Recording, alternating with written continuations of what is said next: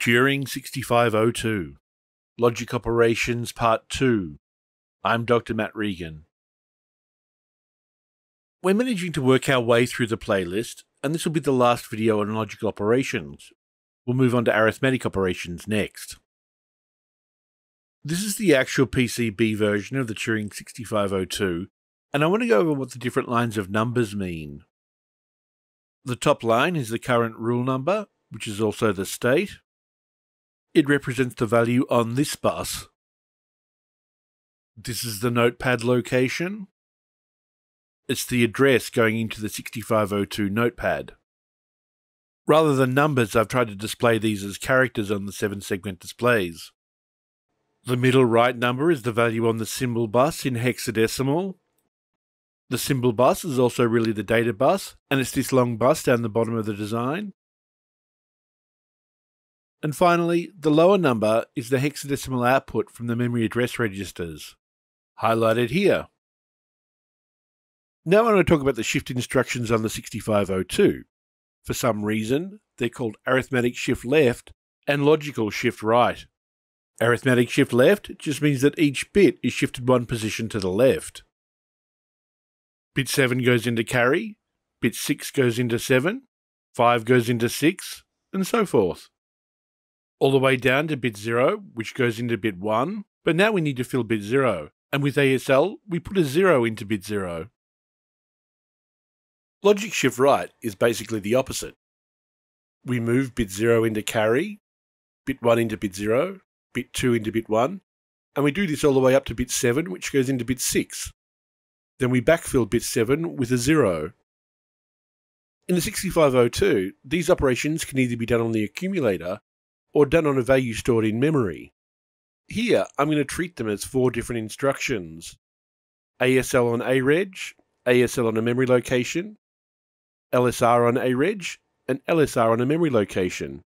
For those involving the memory location, what I'm actually going to do is read the value into the B register, operate on it, then write it back to the memory. Rotates are very similar, with the exception that the backfill comes from the carry itself. And obviously the carry going in can be different than the carry coming out. Again, instead of counting this as 2 instructions, I actually implemented it as 4 different instructions. So why do we have an arithmetic shift left, but a logic shift right? To be completely honest, I didn't actually know until I started making this video. It appears to be about how negative numbers are treated in 2's complement. An arithmetic shift will preserve the sign, whereas a logical shift may or may not. For positive numbers, a shift left is the same as multiplying by 2, and a shift right is the same as dividing by 2. But let's look at what happens when we try and shift the value minus 8. If we shift left, it's still a negative number, so minus 8 times 2 becomes minus 16, which is correct, which is why the shift left is called an arithmetic shift left. But in the 6502, if we shift right, we lose the top bit. This becomes 0, so minus 8 divided by 2 becomes 124, which is wrong from an arithmetic perspective. That's why this is called a logical shift right rather than an arithmetic shift right. That's my understanding. If anyone has further details, please feel free to leave them in the comments below. Now let's look at 3 ASL instructions: ASL 0 page, ASL A, and ASL absolute. We put them in our decode switch statement. Note that the upper and the lower ones actually call an addressing mode, while the middle one directly calls an instruction. We're allowed to mix them up like this if we want. It does mean, though, that we need a second pass decode for the 0 page and for the absolute addressing form of the instruction. In ASL A, we move bit 7 of the A register into the carry flag. We then shift the value of A 1 bit to the left. And finally, we update the value of the negative and 0 flags. For all other forms of the ASL instruction, we read from main memory and store it in the B register. We copy the value in bit 7 of the B register and store it in the carry flag. Next, we shift B register to the left and store the result back into main memory. Then, as before, we update the negative and 0 flags.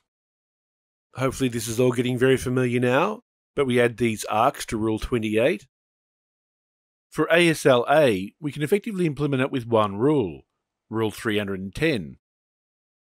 We read the value in A, then write back the same value shifted left by one position. When we're done, we call the appropriate machine to update the flags. Because we deal with every value of A, and we have a pre-computed result, this is really just a big lookup table. For all other forms of the ASL instruction, we go through second pass decode, and from here we initiate the memory read into B-reg. This time, we manipulate the B register and write the value back into main memory. Because we haven't touched any of the PC or the EA registers, the same address should be in the memory address registers. Finally, we update the negative, 0, and carry flags.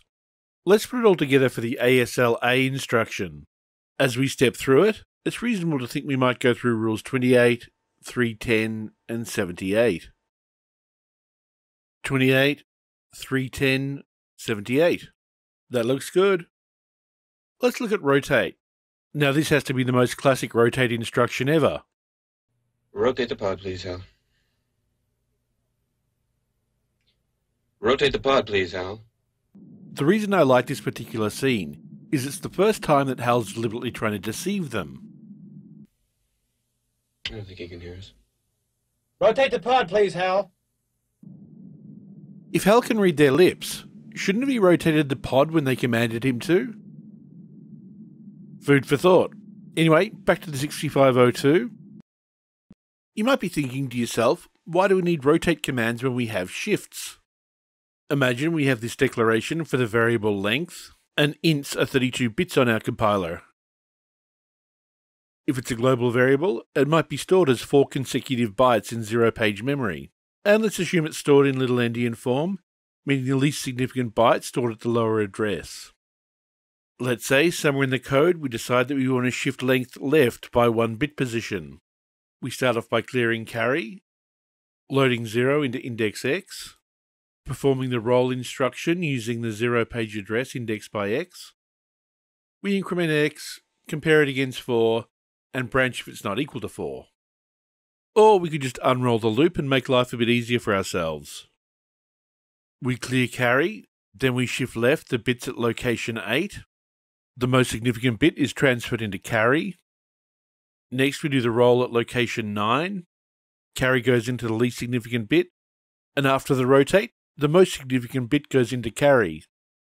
We continue this for locations A and B. Then when we're done, the integer variable length has been shifted left by 1 position.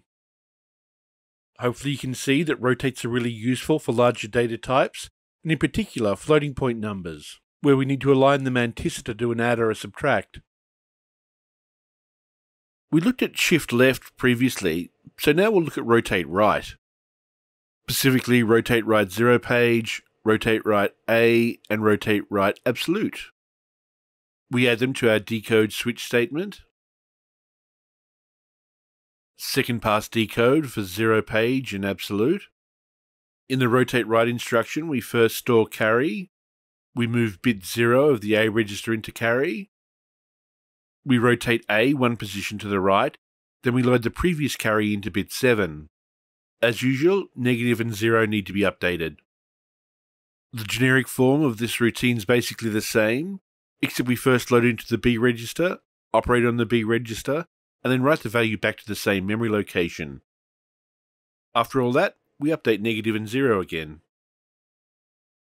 I'll scoot through this quickly, but we add the arcs to instruction decode and second pass decode. Rotates are slightly more complex than shifts because we need to remember the carry up front. Rule 316 represents carry clear, and Rule 317 represents carry set. In each of these rules, we have an arc for every possible value of A, and each arc writes back the value of A shifted right 1 with carry. We don't have a hardware unit that does the shift. It's all done with the rulebook, which is acting as a lookup table. To perform the roll write from memory, we need to do a read, compute carry, and then a write. The reason we can use the B register is because at the start of each instruction, we just assume that the B register contains junk and that we can overwrite it. There's no assumption of continuity between instructions for the value of B. For rotate right 0 page, we should go through rules 28, 329, 331, 332, 29, 323, 324, and back to 76. Now let's compare this against what the machine actually does. This is a random fragment of code taken from Pac-Man for the rotate right instruction. And we can see it works properly. I won't go over them in this video, but there are also state machines for logic shift right and rotate left. That's it for this video. Next video I'll start on arithmetic operations, but for now, like, share and subscribe.